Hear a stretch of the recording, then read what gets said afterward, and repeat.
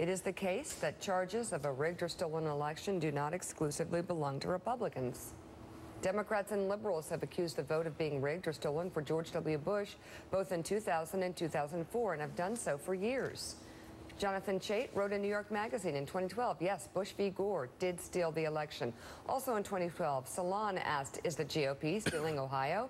In 2014, Ezra Klein of Vox wrote that 68% of Americans think elections are rigged. And he said they're right in that article. In 2000, Jesse Jackson demanded an inquiry of the results in Florida, saying shortly after the election, 22,000 people are begging for their vote to count and for its intent to be realized. This last vote caused a crisis in the credibility of this election. This is a crisis of integrity. We, the American people, deserve better. We should settle for nothing less. In 2006, Rolling Stone published a lengthy article asking, was the 2004 election stolen?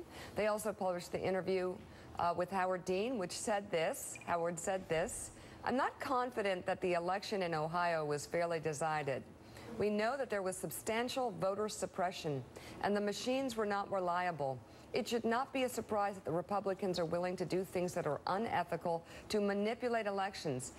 That's what we suspect has happened, and we'd like to safeguard our elections so that democracy can still be counted on to work. Later in that year, in October, Josh Marshall wrote about Ohio Secretary of State Ken Blackwell stealing the election, and a portion of Michael Moore's documentary, 2004, Fahrenheit 9/11, tried to delegitimize the 2000 results in Florida. And you know, also, as you said, at Willie's, we said coming on, there are several people in 2004. I mean, there are tons that you can get to, but in 2004, there were certain people around these parts that were going on TV every night saying that Ohio was stolen, that it was rigged.